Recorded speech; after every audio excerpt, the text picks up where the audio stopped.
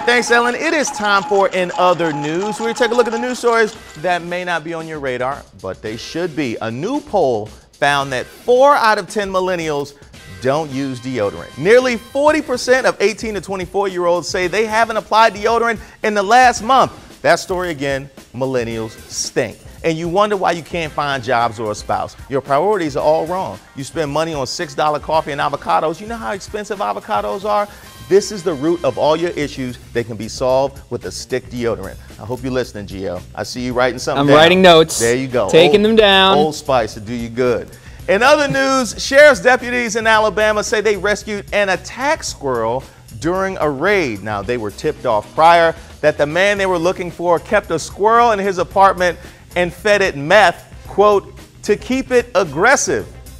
His real crime is wasting meth, because I've never seen a non-aggressive squirrel.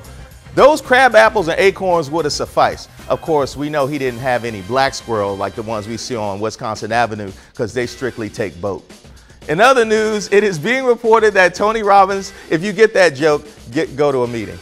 It's been reported that Tony Robbins punishes followers who fail at his self-help task by making them drink an unidentified brown mixture. Now, many believe that it was a laxative, but his lawyers say it was pickle juice, apple juice, lemon juice, tomato juice, and a dash of Tabasco. Now, that's actually not too bad. I thought they were going to say it was E&J. But honestly, just when I thought Ayanla had unconventional ways of helping people, Tony Robbins was like, hold my drink, literally.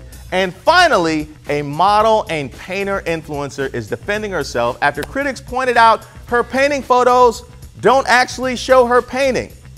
In her defense, what influencer have you ever seen work?